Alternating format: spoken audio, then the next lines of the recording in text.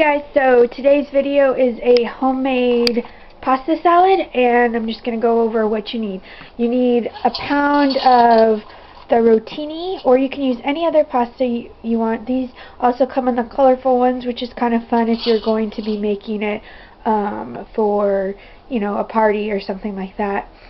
You're going to need some sausage, any kind you want. This is just an all beef one that I like. We're going to need some carrots. You're just going to shred these up, so if you want to buy pre-shredded carrots, that's fine. Some salad dressing. Italian dressing works the best. Some olives. This is just one of those big cans, and I put it in another jar so I can use it, and I'll just cut those up. And then some artichoke hearts. These are the ones already in a marinated oil, but you can just buy some that are just the hearts or just in the water or whatever, and that's fine. So yeah, this is everything you're going to need, so let's get cooking. Okay, so I have a pot here with water in it coming to a boil, and I've seasoned the water with some salt. I used about a small handful or palmful of kosher salt, so I think that would probably be about a tablespoon and a half if we're going that way. But if you've been watching my cooking channels, you know I don't actually measure stuff for the most part.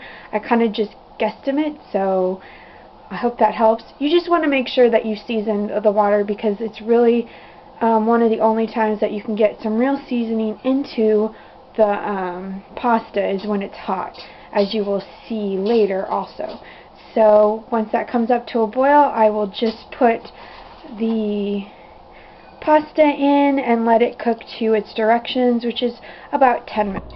Okay, while my pasta is in the pot boiling, I am going to cut up my sausage and just put it in the pan and just lightly brown it on both sides. You can just cut it up and put it in the pasta if you like it that way, because this brand or this type of sausage is already fully cooked. But I think when you brown it a little bit, it adds a little bit more flavor, and I think it's a little better that way. And I like to just cut it up so that it's bite-sized pieces. So you take it and then just cut it up.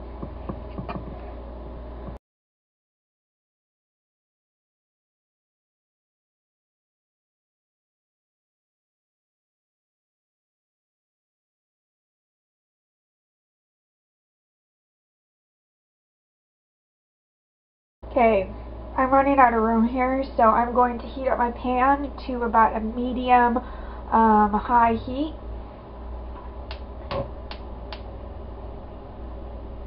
So mine goes to 7, so I'm just going to put it on at 4. I'm just going to get some canola oil or any kind of vegetable oil and just put a little bit. You really don't need a lot of oil. You just want a nice light coating, because there is oil in the sausage. So you just want something to kind of coat it a little bit.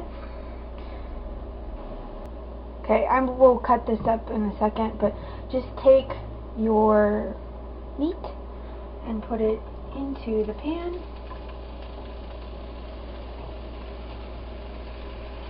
Let this brown up.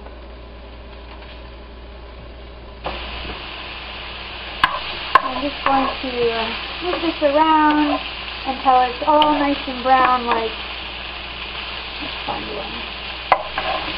And then I will drain it and put it to the side. Okay, so I'm going to take some of these baby carrots. You can take any kind of carrot you want. It doesn't have to be the baby ones. Or like I said, you can just buy pre-shredded. And I'm just going to shred up my carrots. If you want them to be the long ones like this, you need to make sure the baby carrot is sideways and not shortways, because obviously. And just be really careful not to cut up your fingers. Also, just take some olives. These are whole ones. Again, You can buy pre-sliced ones already, and just chop them up to the size you want, and you'll do the same thing with the other. Like anything in today's world, you can buy pre-sliced and pre-packaged stuff, but I just find that a lot of the stuff that we pay, you know, that to have sliced olives, you're paying for it, and it's really not worth it to me. It takes me 2 seconds to chop up these olives, and it was so much cheaper to buy a big can of it versus just a little can or already sliced olives. Plus, I have the ability to make them whatever size, shape I want.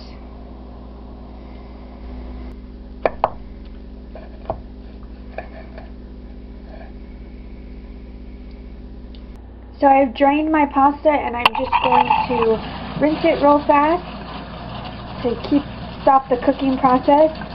You don't have to do this very long. You don't want to wash all the starches off. You just want to cool it down just a little bit. And then I will put this in a bowl. Okay, now that it is rinsed off, we are going to take one of our bottles of Italian dressing, shake it up, and pour it all over. You're going to pour the whole bottle. As your pasta cools even more, it is going to absorb the liquid in your it's going to absorb the Italian dressing. So go ahead and stir it. I don't know why I can't speak today. I apologize. And it may seem like a lot, but it really won't be. Trust me, everybody in your family is going to love this. So I'm going to let that go, and I'm going to finish chopping up my vegetables. And then once this is cooled, probably a good 10 minutes, I will put everything in, mix it again, and put it into the refrigerator. One thing is you're going to have to stir it probably every hour or so, and you may need to add dressing to it. That's why we have the second bottle. So if you notice when you're stirring that the noodles look dry, then you need to add a little more dressing to it, and then you'll be good until it's where you like it. Okay, so this is the finished product. I actually only ended up using the one salad dressing. It was actually ended up being the perfect amount. I thought of one other thing that I forgot, but I don't have any to fix it, and that would be grape or cherry tomatoes, and just cutting those up and putting them here is really good too. A great thing about pasta salad is that you can kind of do whatever you want to them, and it tastes really, really good. So play with it and have fun with it, and if you end up trying it and making it, please let me know, because I would love to hear what you think of it. I will see you guys in the next video. Bye.